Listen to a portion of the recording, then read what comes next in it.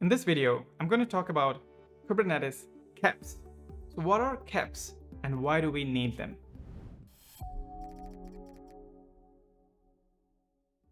As Kubernetes gets more and more popular, people have lots of different ideas about how it can be improved. And we need a standard procedure to collect ideas, document them, identify why it needs to go in the first place, and discuss them and implement them, and then also make sure that it goes through the different release cycles of alpha, beta, and finally GA.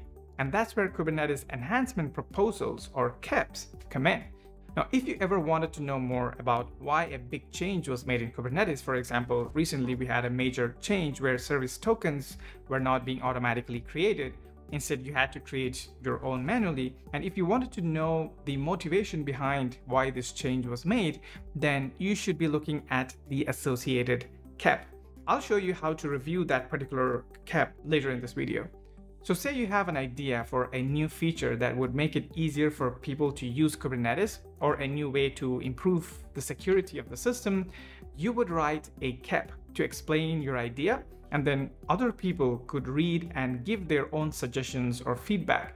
The KEP process makes it easy for users to track ongoing development and improvement efforts, as well as providing a way for Kubernetes to stay up to date with changes in the industry. So KEPs are a way for people to share their ideas and work together to make Kubernetes even better. If you have worked with projects on GitHub, as it is for Kubernetes, you know that you have GitHub issues where you can report bugs and create feature requests. And then why do we need KEPs? Why not just use GitHub issues?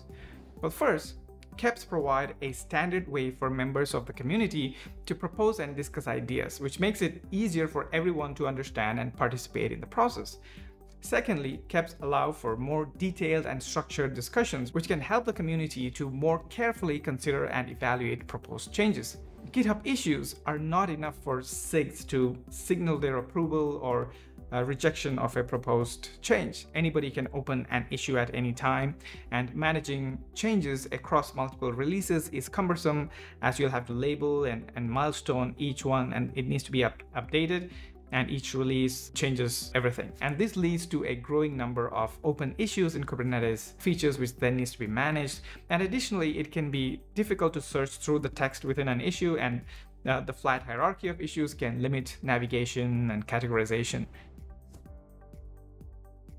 Now, all KEPs follow a standard naming convention. They have a 4-digit number followed by a short and descriptive title, and every KEP must be properly documented. It must start with a summary followed by a set of goals and non-goals, which clearly defines what the motivation is behind this proposal, and then a user story as part of the proposal along with risks and mitigations. And as any feature request, it must have test plans and graduation criteria. Now, KEPs are grouped by SIGs. SIG, if you don't know yet, are special interest groups for Kubernetes. So Kubernetes SIGs are special interest groups that deal with different aspects of the Kubernetes ecosystem. For example, there's a SIG for applications, cluster lifecycle, data management, networking, storage, and security. And each SIG has its own directory where KEPs related to its area of focus are stored.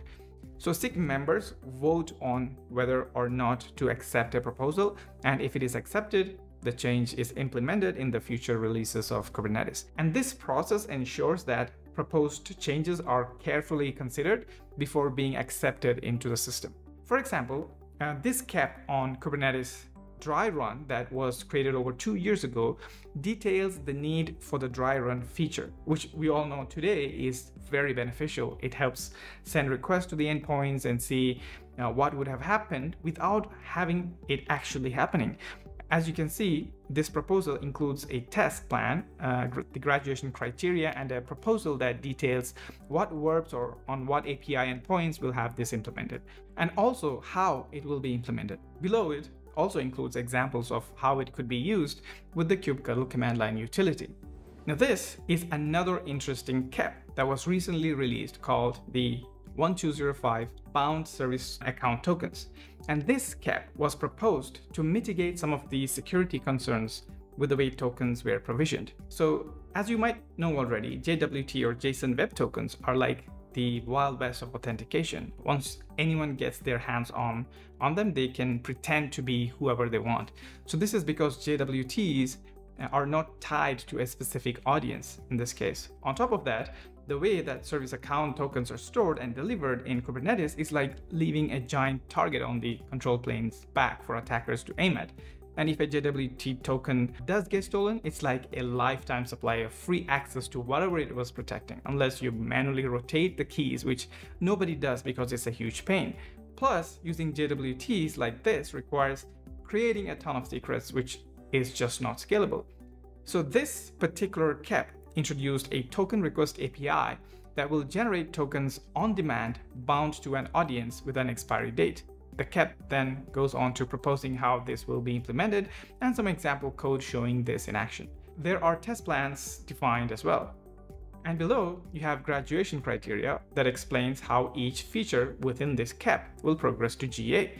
The token request API goes out as alpha for version 1.10, then beta for version 1.12, and GA in version 1.20.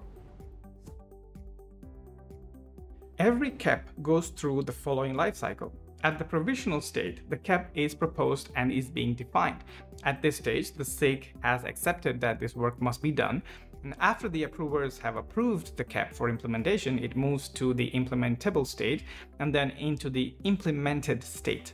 If it's not being worked on, then it goes to the deferred state, and if approvers decide to not proceed with this KEP, then it goes into the rejected state. Withdrawn is when the author withdraws the KEP, and replaced is when the KEP is replaced by a new KEP.